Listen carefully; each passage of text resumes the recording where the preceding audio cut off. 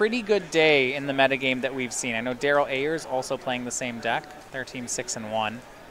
It's your standard good stuff deck involving, but instead of playing Delvers, you're playing Baleful Strixes and then Wrenn and 6. Right, those Jace the Mind Sculptor, etc. Yeah.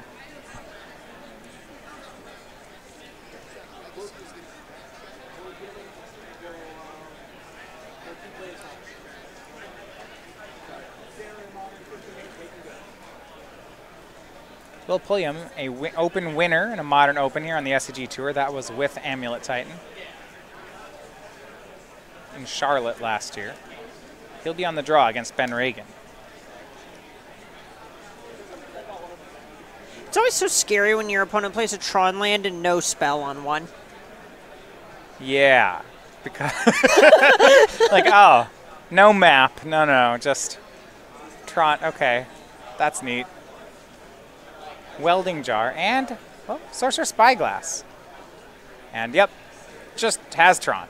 But fortunately for Will, it's not Tron into, maybe fortunately or unfortunately, I would say fortunately it's not Tron into Karn, but I guess Spyglass would deal with that. This is a lot harder to deal with. No, Reality Smash. Yeah, this is Tron into Reality Smasher or Tron into Matter Reshaper Thought Seer. The name here, Karn the Great Creator.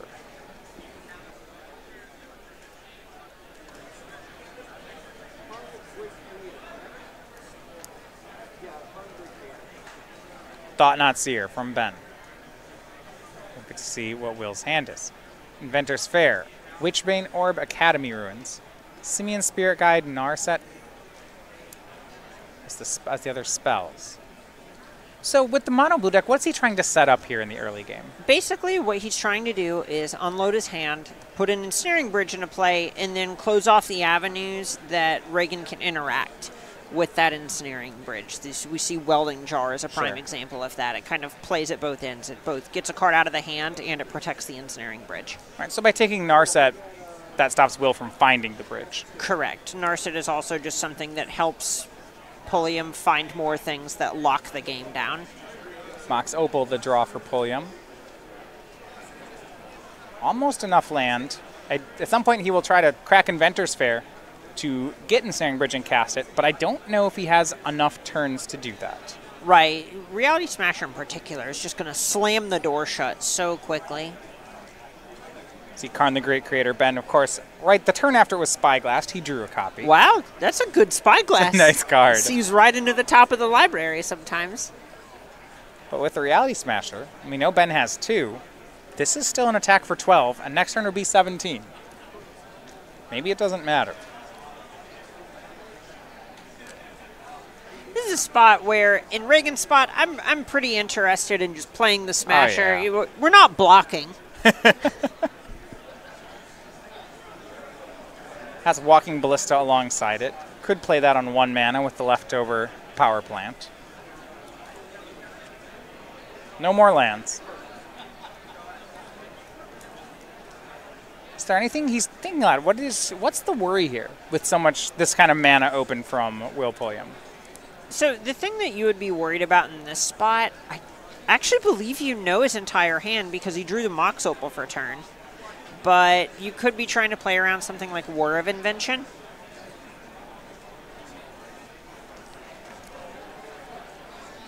And then from there, if there's a War of Invention coming, you would want to go ahead and try to just have this Walking Ballista developed so you could actually make something out of it, being able to get a counter before a Sorceress Spyglass hits the table, for example. Ragan Reality Smasher's the play. And the swing is for 12. Pulliam to 8. Perfect information on Ragan's side. I suppose the other option is he can still cast Karn the Great Creator. Even though it's been Spyglassed, it still has the ability that Will can't use his artifacts' abilities. Correct. So that would turn off Mox Opal, Welding Jar, and so on. Right. That's the biggest worry with things like Spyglass against Karn the Great Creator specifically. But as it stands, Will cannot get the Ensnaring Bridge fast enough. You'd have to draw it this turn. He can whir into it. Right, if he draws a land or a 0 mana artifact, then he can whir into it. Oh, wait, he had the Simian Spirit Guide. Hold on, he did have the mana for it. And that gets Ensnaring Bridge. And maybe that is part of the thought here then. Maybe that's why Ben wanted to think about this. If he plays Karn the Great Creator, then Will would need to draw a land to cast the bridge. Which he has. No, he has Academy Ruins. There's no way around it. So, gets the damage in while he can. Here's Ensnaring Bridge. 2 cards in hand. So, that Ballista still can walk across the bridge for one more turn. Right, and that's the nice thing about the card is even no matter how big Ballista gets, Ragan has the ability to shrink it and then grow it after the attacks are declared. And I like this a lot. A power plant drawn by Ragan. So he can attack, grow it to a 3/3, deal 3, and then next turn will be lethal. Right, and there's even a spot where, because of that opal, the welding jar, and so on, he may be interested in just attacking for 2 with Ballista and then casting the Karn this turn. Right. I don't think that costs him any time on the on his clock. No.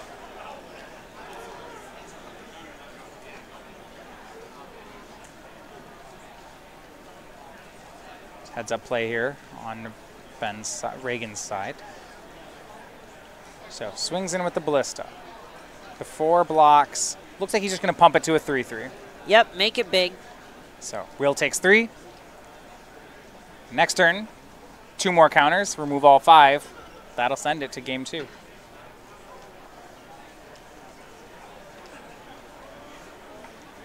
Will does have Witchbane Orb, but Ballista can actually deal with this. Right, it ends up being a complicated spot in which he casts the Witchbane Orb, then Ragan responds and shoots Will down to 3, and then untaps, attacks for 1 with the Ballista, grows it after no blocks are declared, and so on. Right. In response to the Witchbane Orb. This is Witchbane Orb on the stack. Ballista shoots Will down to 1. Ben's got to see the line, but it is there. Will to 3.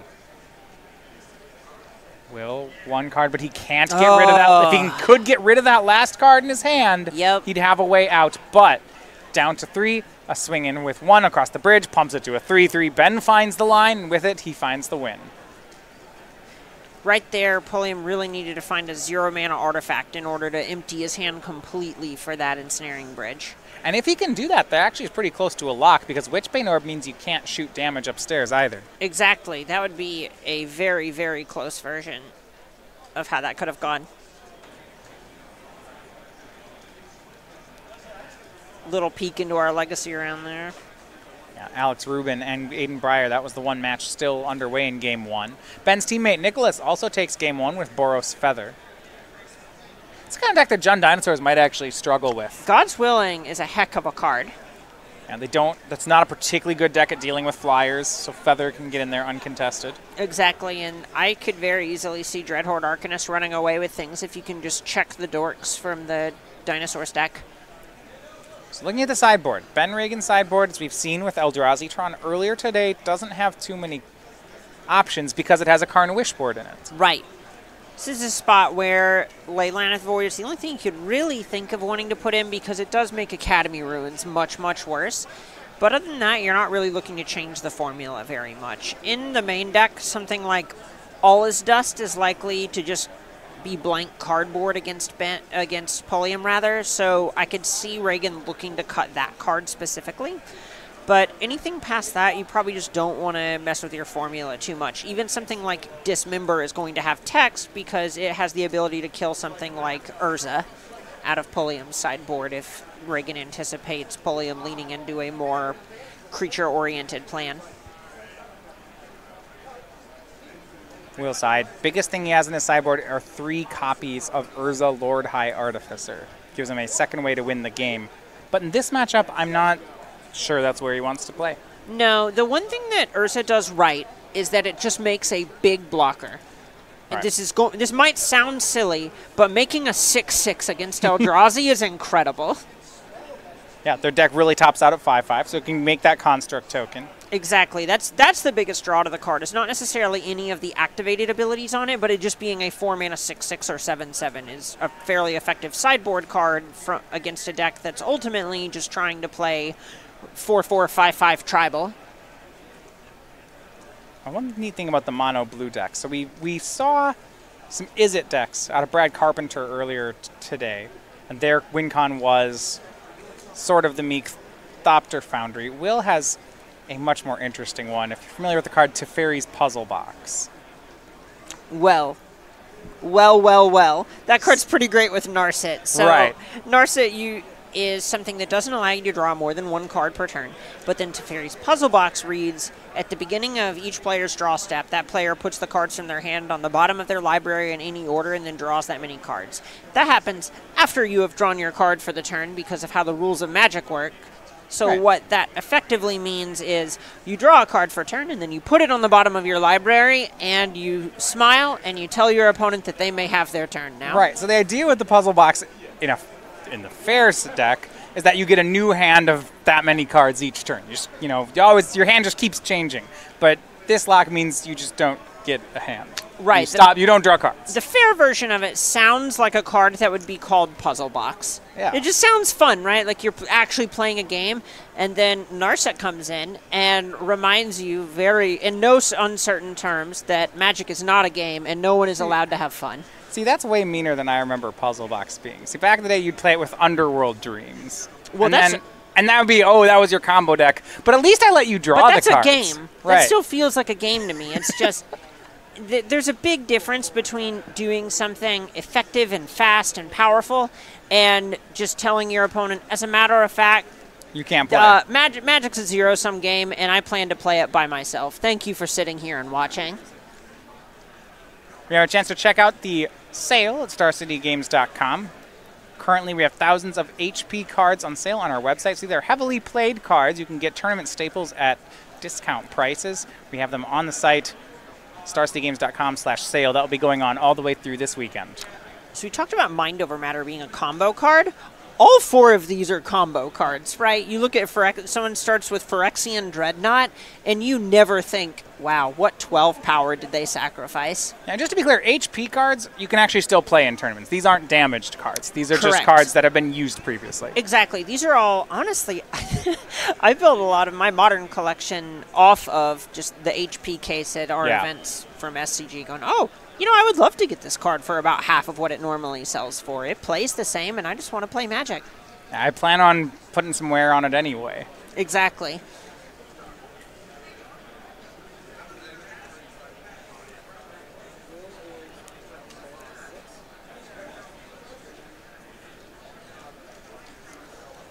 We'll on a 6-card hand here for the second game. Sometimes with an Ensnaring Bridge deck, that's not even a bad thing. No. If Will had one less card in his hand last game, he would have won. Right. Got to intentionally mulligan. That's the trick. It's the strat. With the London mulligan, especially in these decks, it really isn't a drawback to mulligan. Turn 2, Simian Spirit Guide, Psy Master Thopterist. And we get things moving. Whenever he casts an artifact, he gets a Thopter, and then he'll make Mox Opal. Pulliam has decided that he is going to attack now. If he has something like an Urza in his hand, he might just go off from here and actually kind of just spin the the narrative of the matchup.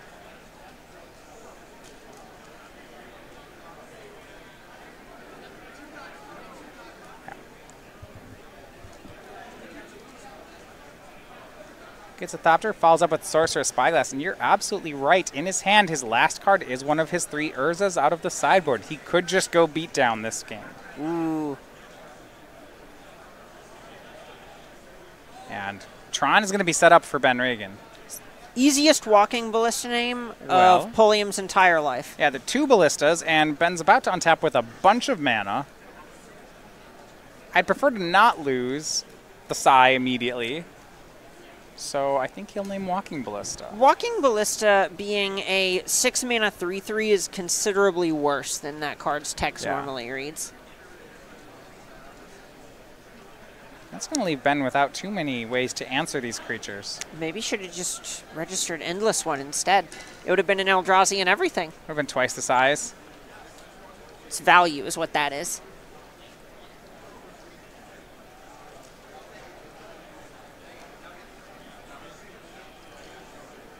So Ben, no shortage of mana.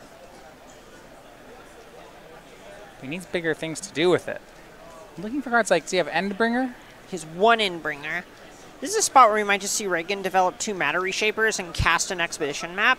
Because if you know you can't activate your copies of Walking Ballista anyway, you really just want to spend, 10 mana on them and make them a 5/5 instead of 6 to make them a 3/3. Yeah, it is actually an interesting situation for Ben. In this situation, you'd want Dex to have a sweeper, but remember, his sweeper is All Is Dust and Walking Ballista, so he doesn't really have a sweeper anymore. Right, and this is the spot where you can expect him to have taken those out, and we see Ugin the Ineffable, one of the other removal spells for Ragan, that cannot destroy colorless permanents.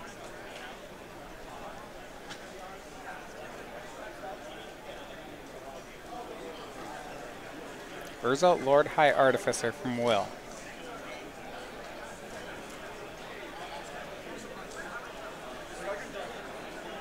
Five tribal online on the other side of the battlefield. Yeah, just bring some beatdowns. Makes the construct token. That is a 5/5 currently. Wow, I see you on the table and great. I hear you It's in great. my headset. I'm just moving very quickly. I'm experiencing life in stereo.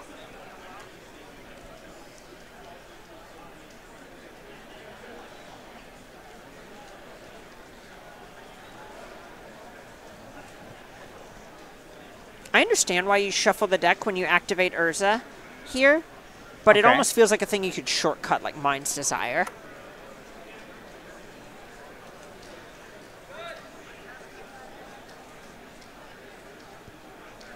At 5 mana from Urza. Shuffle your library, then exile the top card. Until end of turn, you may play it without paying its mana cost. I do like that activation. Phyrexian Processor? Is that? Temporal Aperture. There we go. A Processor did a similar thing, but different. Urza is just 3 cards stapled Yeah. together. It is the Construct, since Urza built Karn originally. It is Tolarian Academy, and it is Temporal Aperture. And it's Horned Turtle. The most important Because he's piece of riding the Horned puzzle. Turtle. His trusty mount. Here I was thinking those were legs under him the whole No, time. no, it's Horned Turtle. Magic Art's come a long way.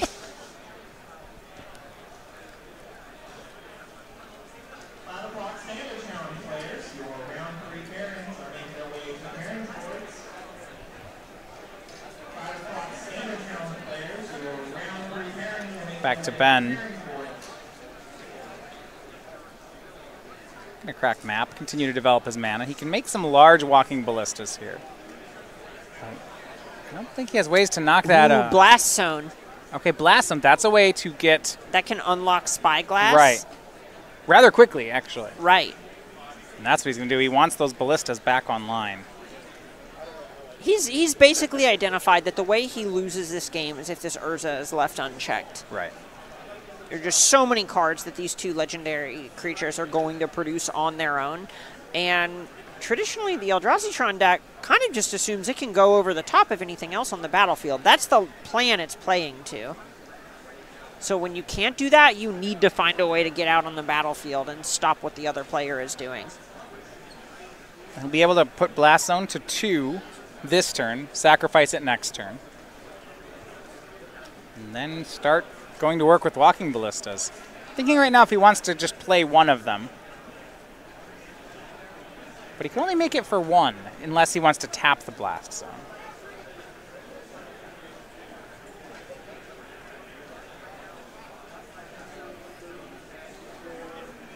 Besides, that's not worth it. He needs them both to be large. Really, really just want to get this Sorcerous Spyglass off the table as soon as possible.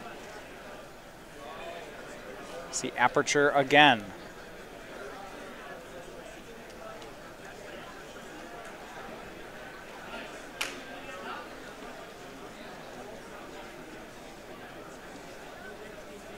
Top card is Ghost Quarter. Oh, that's a hit. Oh, wow. That's the answer to the blast zone. Wow.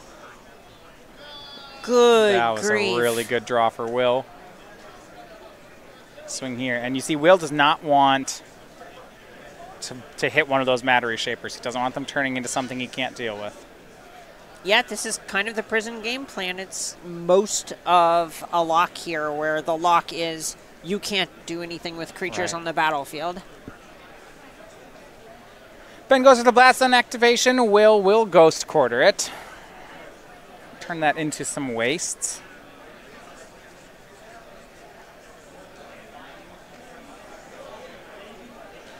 Thought Not Seer the pickup for Ragan, but with Pulliam not casting anything last turn, it's hard not to imagine it's not a land in Pulliam's hand.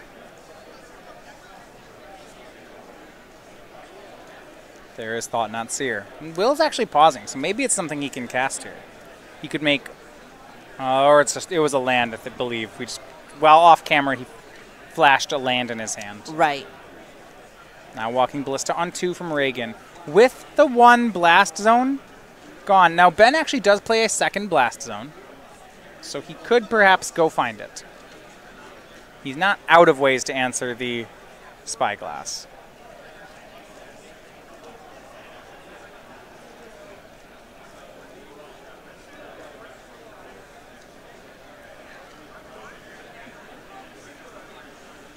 Five mana from Will. Goes back to work with Urza. Mox Opal just giving a free Thopter over there. Not too bad. No big deal. Another Urza. Well, that would make another construct, so might as well cast it. Now we're just really in stereo. Oh, yeah.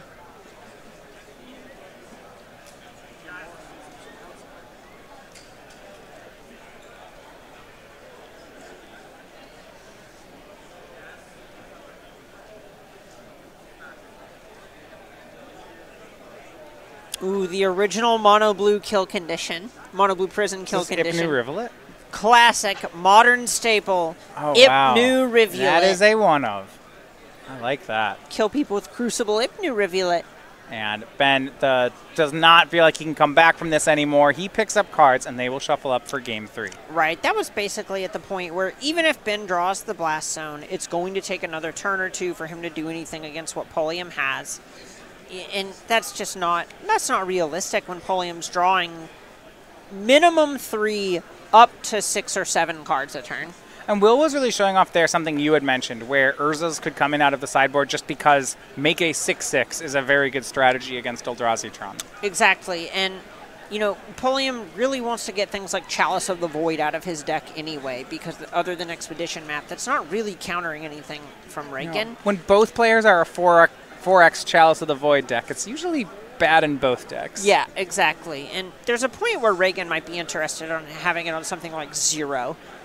Sure. Just to tag, say, Welding Jar, Mox Opal, etc. But other than that, you just really don't like Chalice of the Void very much. The key difference is that Pulliam has a much bigger sideboard where Ragan has a Wish board and 5 other cards. Going over to Standard for Game 3. This is Nicholas DelValle versus Robert Stanley. It's another Jund Dinosaurs deck. He actually managed to even things up against Boros Feather, but is facing down a trio of Dreadhorn Arcanists.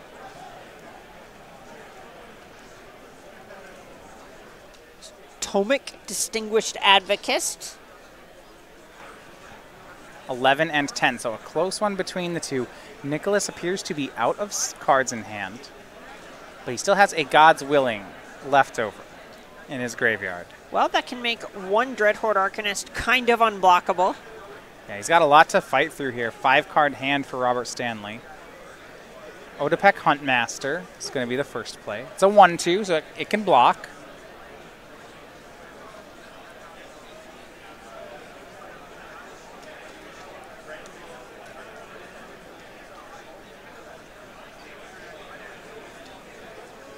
Tomic, 2/3 flying. That's going to be good for some damage.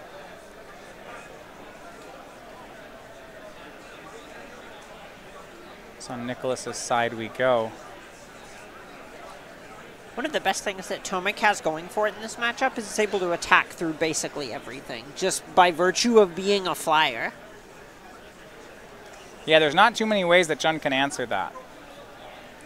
Nicholas scries a card to the bottom with his Temple. That was the draw for the turn. He's back to being empty-handed. He either swings the flyer or swings the team. Here, I would lean towards swinging the team. Your draw steps are so much weaker than what's basically a half ramp, half mid-range deck. You need to get the game over as fast as possible. Yeah. Commune with Dinosaurs.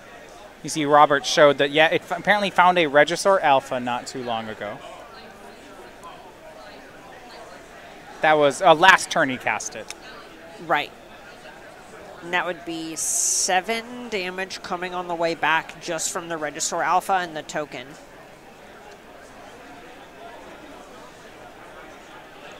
You think it's suspicious then? You have to think on Nicholas' side, why didn't he cast Regisaur Alpha? Why did he go for Odapek instead?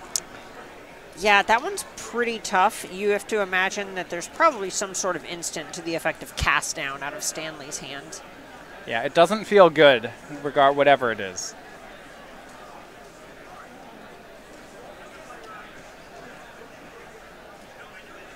Tomek, 2/3 flyer, has the ability to say hate card against lands. Lands in the battlefield and graveyards can't be target of spells or abilities. Opponents can't play lands from the graveyards. Nice effect that thing has. Turns off Nissa, who shakes the world. Right. So, an attack here. God's Willing on the Dreadhorde Arcanist. Nicholas hoping to deal 3 here. That's going to work. Protection from red. Scries 1, and that 1 is to the bottom. And now we see Noxious Grasp. That was the instant we're talking about, and that takes care of Tomek. Robert only takes 1 damage. Now he looks to attack back Collision, Colossus, Regisaur Alpha. A lot of powerful stuff. Colossus is pretty close to a Ritual with Galta in hand.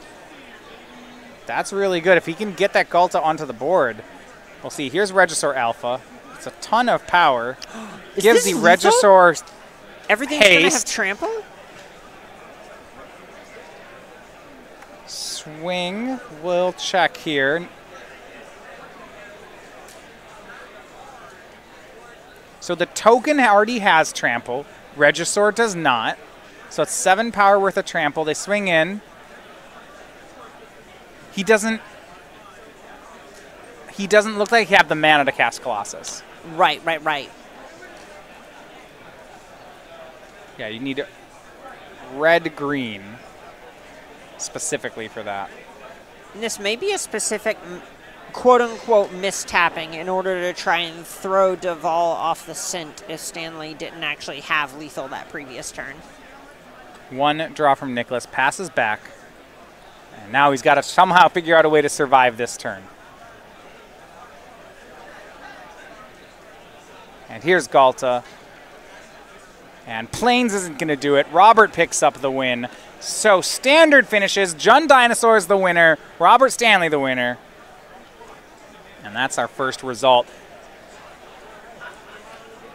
Which means Will Pulliam and Ben Ragan, if Pulliam can get a win, that'll be the match. On Legacy, we actually see things evened up there. Alex Rubin picks up a win. Down to the wire. These players want the win so bad. Yeah, it's just going to come down to which team can win more game 3s.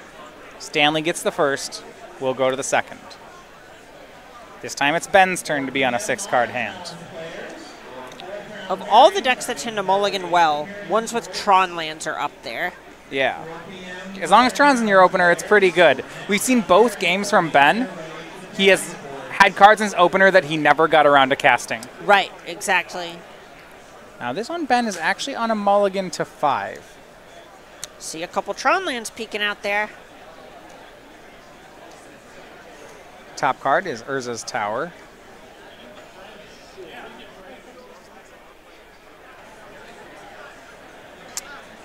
And on Will's side. Oh, he did an upkeep Mishra's Okay, I was wondering if he missed it because for a second there, it looked like he might. It did, yeah. I actually like that if you don't care when it is, do it on your opponent's turn because I'm a lot better at remembering triggers on my own upkeep than my opponent's upkeep. Right, and there's also a point where if it turns out Ragan has something like Simian Spirit Guide, he gets to hide the card from a Thought-Knot Seer if there's an Eldrazi Temple coming from Ragan as well. And I love this from Will. He actually he Spirit Guides out the Ensnaring Bridge just to avoid that. Right. And so now it's in play.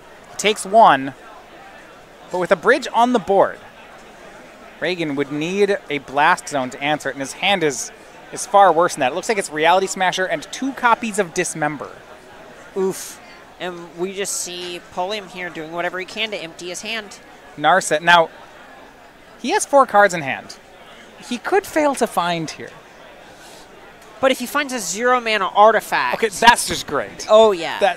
Okay, fine. Welding Jar just seems perfect. This is what we in the biz call the sauce. Yeah.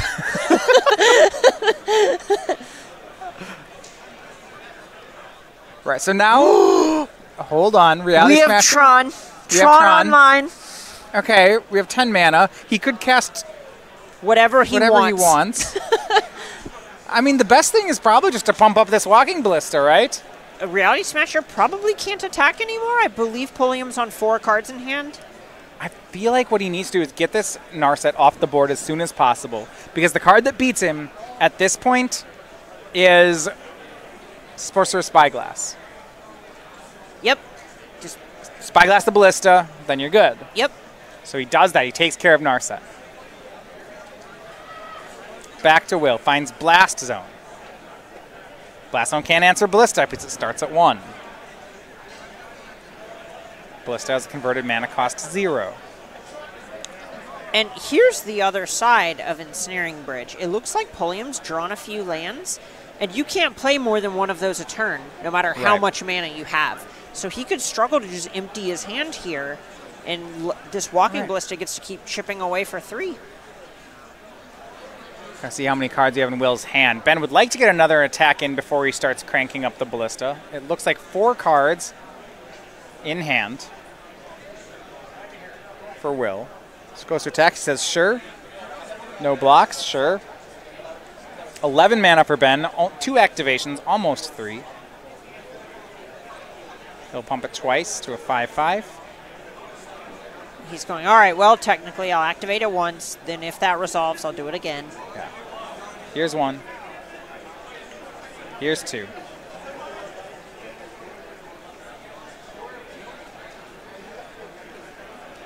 Will takes 5. Says go.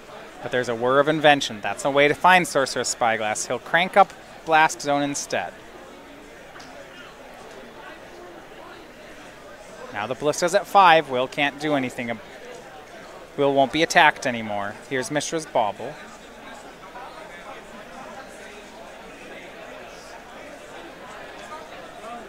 Yeah, is looking at Whir of Invention.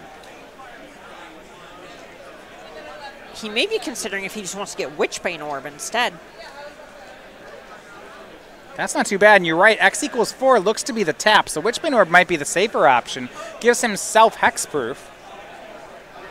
That prevents things like Thought-Knot Seer from also taking the other card in his hand. Ben looking at a couple of Dismembers and a Reality Smasher says, yeah, that's good. Which member? The first and second cards. How could you do this to me? I don't understand. Dismember. Oh, okay. Sometimes you just try to set someone up for an alley-oop and you just chuck the basketball into the crowd.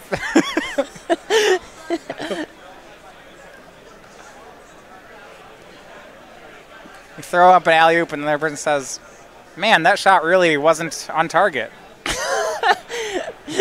That's crazy. I'm going to try to aim for the backboard next time. Yeah. You'd have better luck there.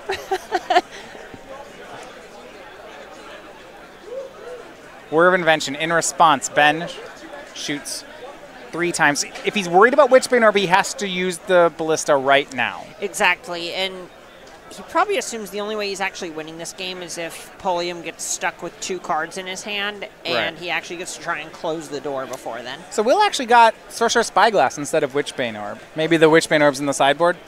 Or this is just kind of a swerve where it let Pulliam actually call something different now. Okay. Or just get something different. Spyglass is naming Walking Ballista.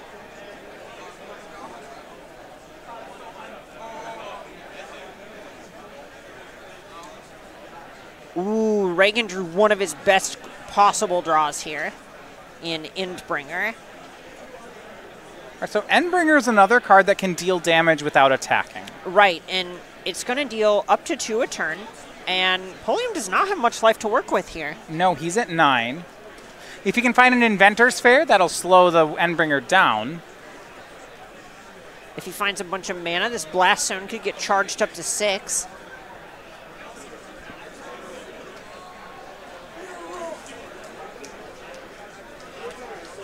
Yes, over a couple of turns, he could bring Blast Zone to 6. So let's see. I believe he has another land in his hand, so if he finds a Mox Opal, that puts it up to 5.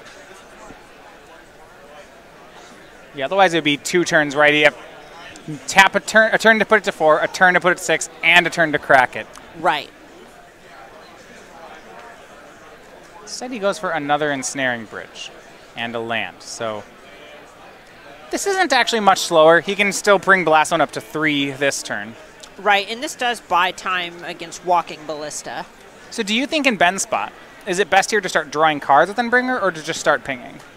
It depends how many outs that you have in your deck, and taking a glance at Ben's list, I would be inclined to just start sending it upstairs, unless you really think that something like Karn the Great Creator is going to get it done. Yeah, that'd be the question, right? He has 4 copies of Karn the Great Creator, and finding any one of them would be pretty good here. It might be better odds for him to try to find one as opposed to shooting. I think it's interesting to see which way Ben plays it. Right, and the big thing there is that Ben would want to try to just Karn Mycosynthelatus. Right, and then there's no coming back. Will's done. Correct. So, honestly, it may just be better to draw the cards instead. Yeah, I think because he also can draw to 2 blast zones, I like drawing cards slightly more. Just the fail case is a bit better, but they're both interesting and both could work. Well, the issue with Blast Zone is Welding Jar has it checked. You're right. Okay, so you can't. That's not really an out. Looks like he's gonna start by drawing a card.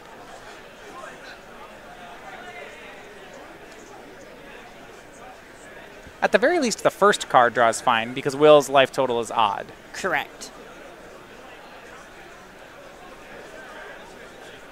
Thought-Knot Seer takes a glance at the last card in Will's hand. Gaia Reach Sanitarium.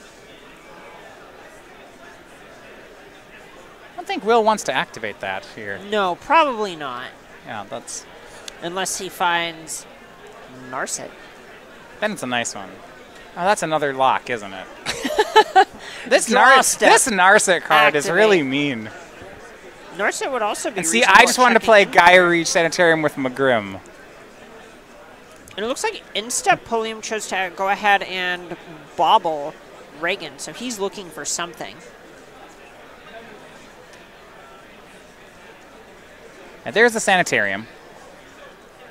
And just a pass here on Will's side. He continues to have mana to bring Blast Zone to 6. It looks like he's still prioritizing just casting whatever he draws. Right, he doesn't want this Walking Ballista to get extra attacks in. But time is ticking. That Endbringers just continues to draw cards.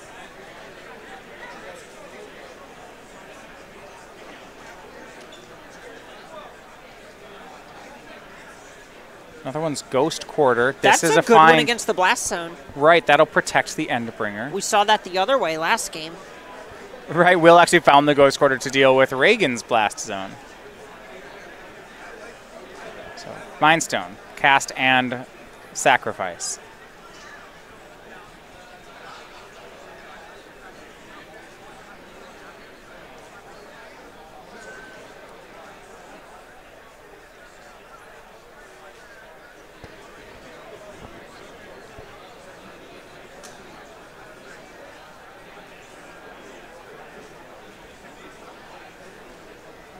And for Ben here, another card. This one's with Endbringer.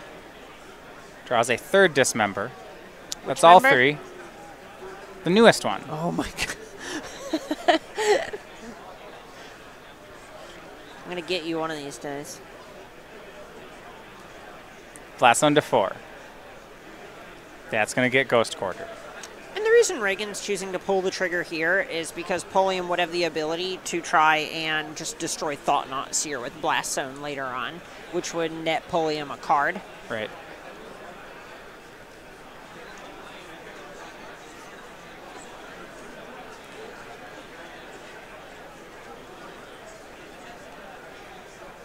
Will side. He's going to use Gaia Reach Sanitarium. Oh. And now Bottled Cloister. The rare here from original Ravnica. His hand is exiled on Ben's turn and then comes back on his own turn and he draws an additional card.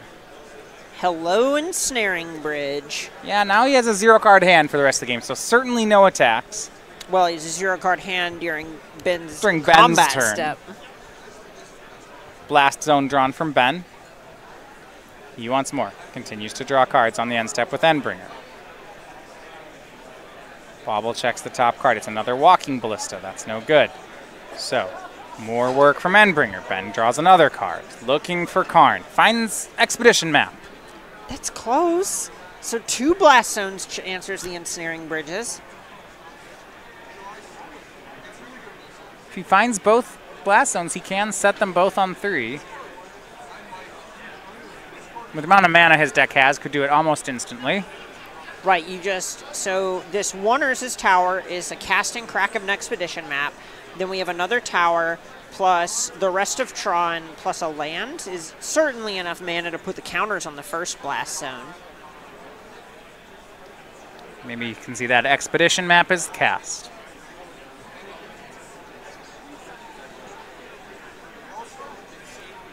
And one thing I wonder about what Pulliam's doing with his deck is it looks like he may have boarded Sai and Urza back out for this game.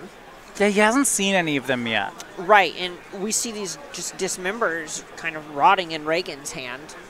So it's a little bit of a swerve on Pulliam's side of the battlefield. Tularia West found for Pulliam. That's going to be a tutor here. It can find Mox Opal, Mishra's Bauble, Welding Jar, any of the lands in the deck. And another copy of Welding Jar is going to completely ruin this Blast Zone line. Right, that'll get him back on Karn the Great Creator. Looks like he finds Inventor's Fair with it, so he wants to chain this to an artifact. So an artifact you have in mind?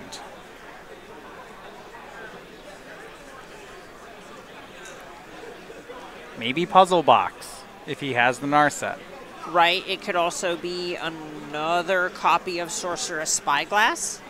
Take care of Endbringer. Endbringer, it could take care of the other Blast Zone. A lot of mana for Ben. End step going to sacrifice Expedition Map. Getting that other Blast Zone, we believe.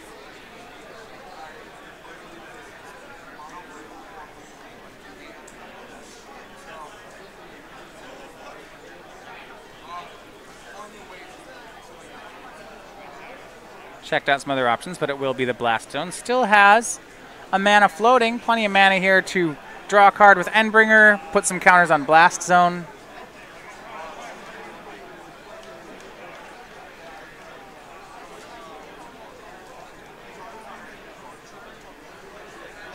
Blast Zone up to a 3/3, and Endbringer can draw. Still 2 mana left over. Draws another Expedition Map. Ben has so many cards in his hand. Right. He still just hasn't found that Karn. Liquimetal Coating. And this is likely an example of something that Ben brought in his deck because he had so many dead cards and didn't think he would ever actually grab it with Karn the Great Creator that he might as well just put it in his deck. Right. If you have a Karn, it could turn off something like Blast Zone.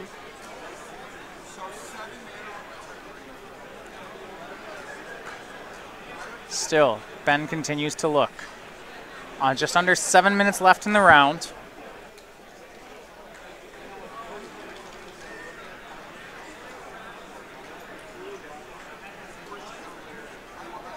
Blast Zone is the play for land. Already one Blast Zone set up to deal with the Ensnaring Bridges. Almost a bit surprised that he went for 3 as opposed to just setting the blast zones on 2 for Sorceress Spyglass.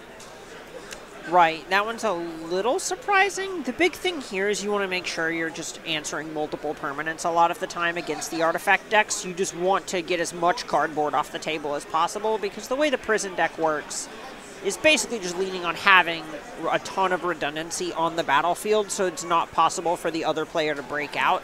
So trading your blast zone for just a welding jar may not be worth it.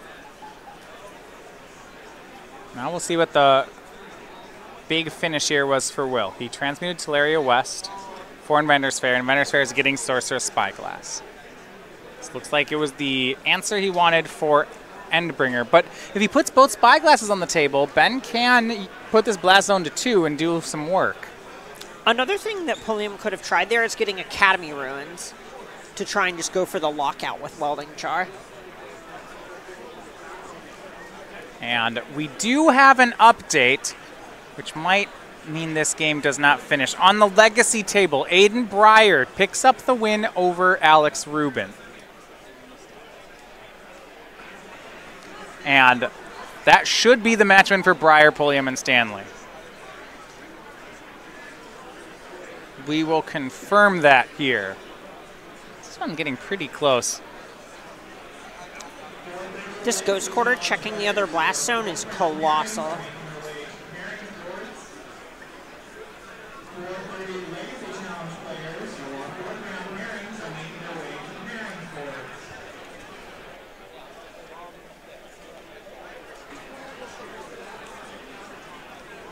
So pickup of the pace here. We're going to finish out the game.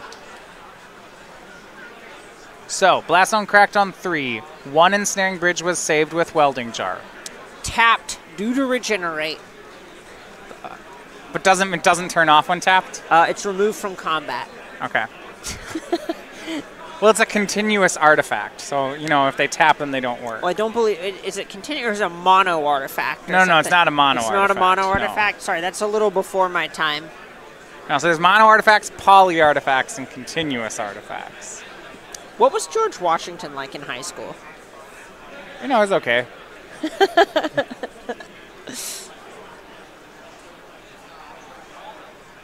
Will's deck's heavy on the continuous artifacts. Another Teleria West from Pulliam.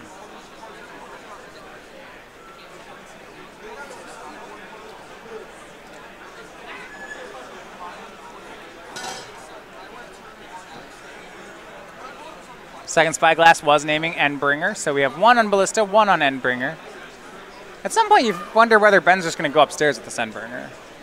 Or once you're on the card drawing line, you're in. Right, and now that there's a Spyglass on the other Endbringer, that's... Oh, right, he can't do it. Now he's just drawing a card. Yeah, now he just gets to draw a card each turn. This Ghost Quarter is checking the Blast Zone. Except Blast Zone goes to 2. Hold on. Uh-oh. Yeah, okay. Ghost Quarter takes care of it. You're right. No more Blast Zones in Ben's deck. So at this point, it's basically Karn the Great Creator or bust from Ragan. And even then, breaking out is tough. You mean actually dealing the damage? Right.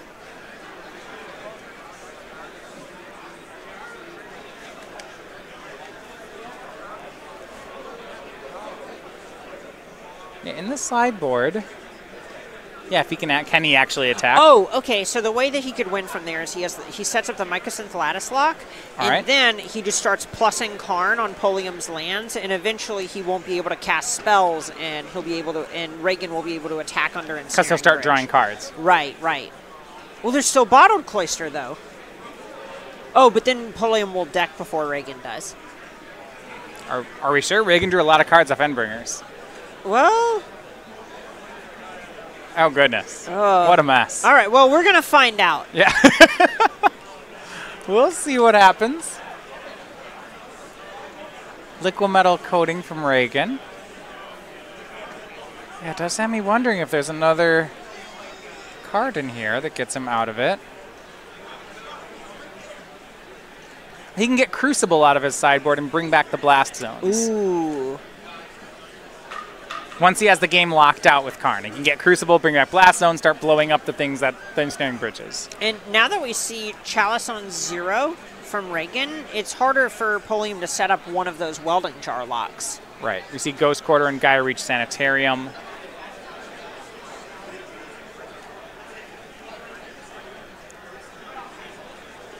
Maybe.